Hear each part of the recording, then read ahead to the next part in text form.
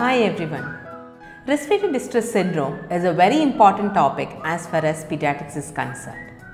Now let's see how we can glance through this topic in 1 minute. We have a preterm baby born to a GDM mother or any other normal mother also with low SpO2, decreased breath sounds bilaterally. The pathogenesis is surfactant deficiency leading to alveolar collapse and a highly membrane due to translation of proteins due to inflammation. Clinical features of respiratory distress: tachypnea, grunt, nasal flaring, cyanosis and decreased breath sounds bilaterally. Investigations: you take a chest X-ray where you see ground glassing, air bronchogram, small white out lungs.